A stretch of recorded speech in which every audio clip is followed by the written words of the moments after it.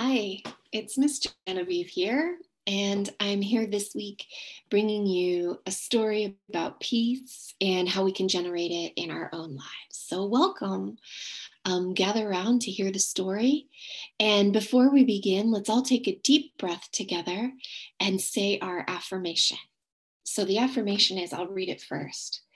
I act with inner peace and fairness in all I do. I act with inner peace and fairness in all I do.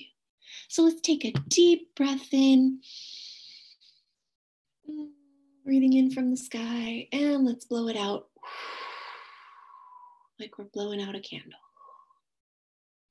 One more time, deep breath in, breathing in the sky,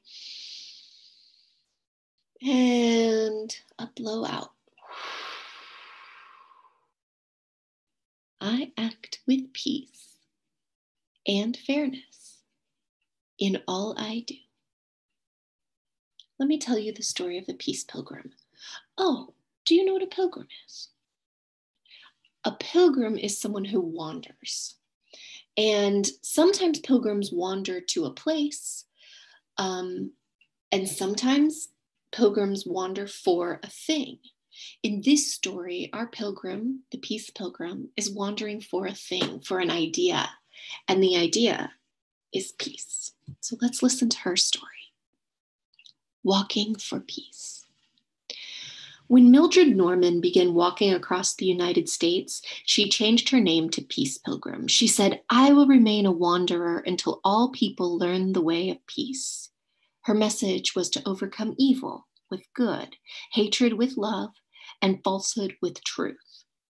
She walked along busy streets and country roads, through big cities and small towns. You would have been able to recognize her because she had the words Peace Pilgrim in big white letters across the front of her blue tunic. Her tunic had pockets all around the bottom of it where she carried her only possessions: a comb, a folding toothbrush, a pen, and small blue leaflets about peace that she passed out along the way. She never carried any money. She completely trusted in God to provide her what she needed through the goodness of people. She said, I'll go without food until it was offered to me. The longest she went without eating was 3 or 4 meals before someone gave her something to eat. If no one offered her a place to stay, she just slept wherever she could, sometimes in a cornfield or under a tree, but she never saw her life as a hardship. It was a joyous journey in freedom.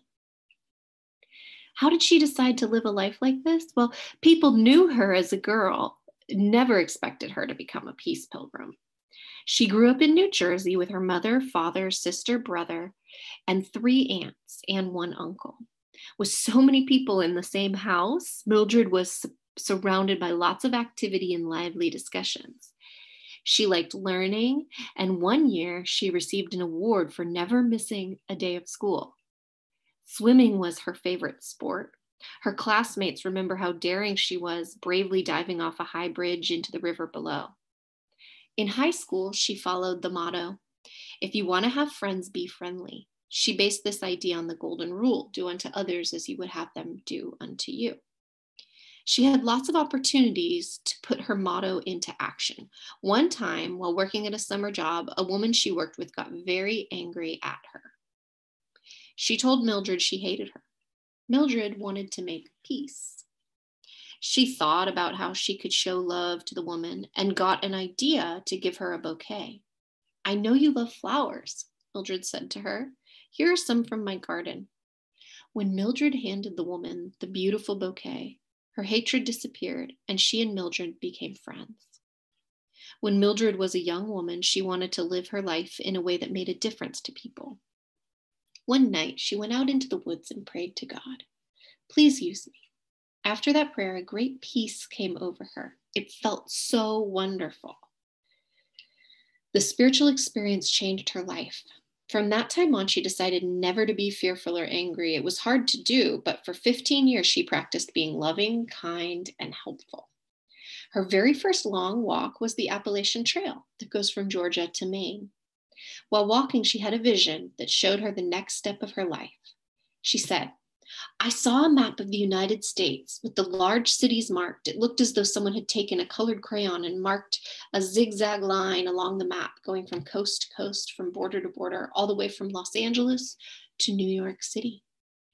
I knew I was supposed to talk to everyone anyone who would listen to me about the way to peace. After this experience, she felt like a new person.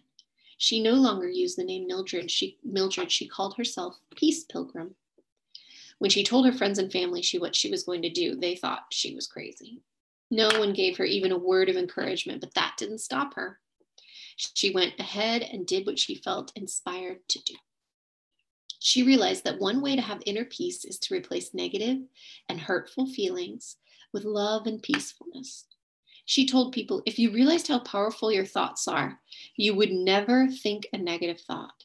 I don't eat junk food. I don't think junk thoughts. Just let me tell you, junk thoughts can destroy you even more quickly than junk food. As she walked, she helped many people. One day, an angry young man tried to hurt her. She could have run away from him because he was carrying a heavy pack on his back, but she didn't.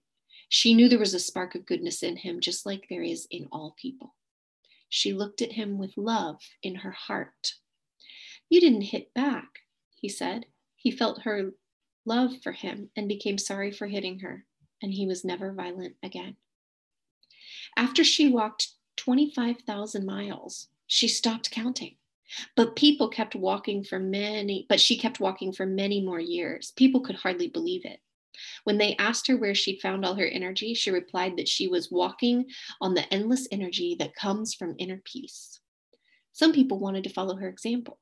What should we do? They asked. Peace Pilgrim told them to just look at a situation and say, what can I do to be of service in this situation? She said that sometimes it might be a helping hand, a kind word, or a pleasant smile they could offer. She told them they could always find a way to share peace, because she always did. Peace Pilgrim walked for almost 30 years, and her inner peace touched the heart of the whole world. I wonder if maybe this would be an interesting story to share with our loved ones about the bravery of peace, about how peace is a journey. And so I'm going to invite your family to do a little activity together. I invite you to put on some peaceful music, whatever that means for your family, and lay out some construction paper around your house in a pattern or a path. And as the peaceful music is playing, I invite you each to take a turn walking on the peace path. And as you walk, try to walk the way peace feels in your body. So call peace in and see how peace causes you to move. And you can take turns doing it and then talk about it after. It might be kind of fun and silly too, or sometimes you might have some big feelings about peace, and that's all okay. Or your family's there to feel all those things with you. So once again, let's close with our affirmation. I act with inner peace and fairness in all I do. A big sky breath, scooping up the air and blowing it out. I act with inner peace and fairness in all I do.